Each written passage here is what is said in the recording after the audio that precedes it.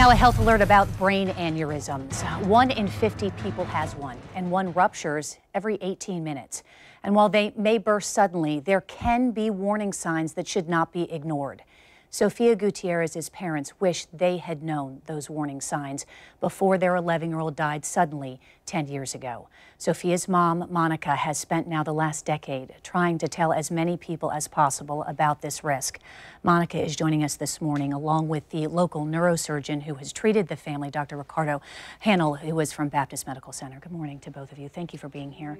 Monica, you and I have stayed in touch for the last 10 years because I have never forgotten my interview with you and your husband, Omar. You reached out to me because you want to make sure that our community knows about the risks. I know it's very rare in young children, but one child is too many. Right. What do you want parents to know about brain aneurysms? I want them to know that it can happen to children. I know it's rare, but to always follow your gut instinct. If the child is having persistent headaches, be sure to tell the pediatrician and know your familial history. It's very important to know that. It's interesting because you didn't know, obviously, because who would think? You always think that aneurysms happen in older people. It wasn't like you ignored the warning signs. You thought that maybe Sophia needed glasses, and that's why her vision was blurred. Right. We took her to an ENT. I took her to the eye doctor. We just thought it was normal hormonal things. She was only 11. So we just thought, you know, she was dehydrated from playing soccer, from volleyball, and then suddenly had more and more headaches more frequently. So, Dr. Hanel, what causes a brain aneurysm? It's a weak spot on the vessel.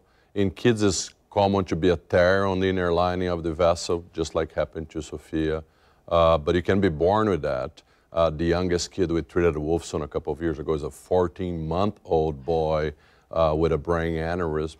So it can happen at any age, and I think what Monica said, I think that everybody has to be aware it can happen at any age. So don't underplay a headache in a child, because you could be dealing with something that is life-threatening, like an aneurysm. So look for help. Now, I know that based on local statistics that 5 children have been diagnosed with aneurysms here locally through Nemours and Wolfson, nearly 200 adults, so obviously it is more common than in adults. That said, are the symptoms in children the same as adults, and what are they?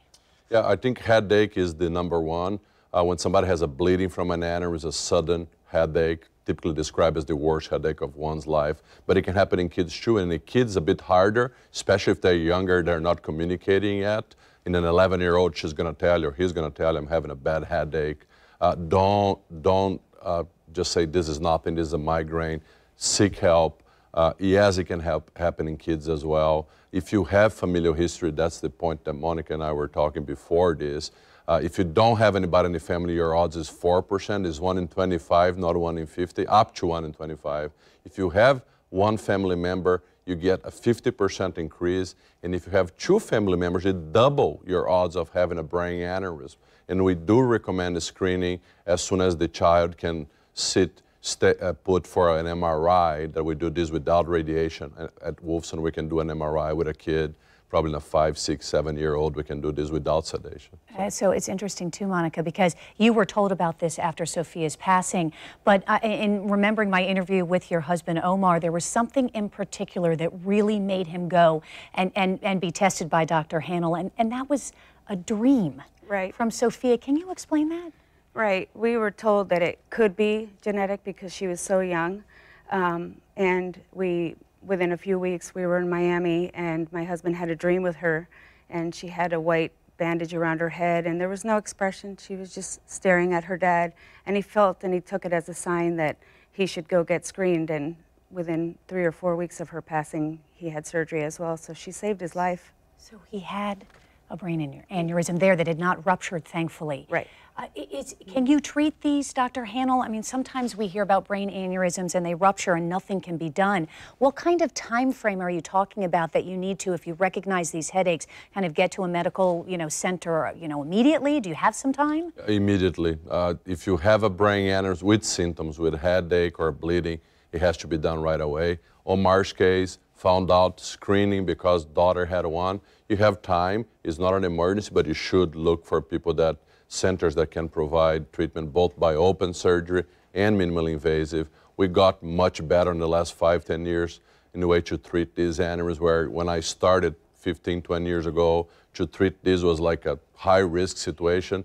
Now it's almost like drive-through brain surgery. We joke because people get to the hospital one day, get treated, minimally invasive, Band-Aid on the groin, going out.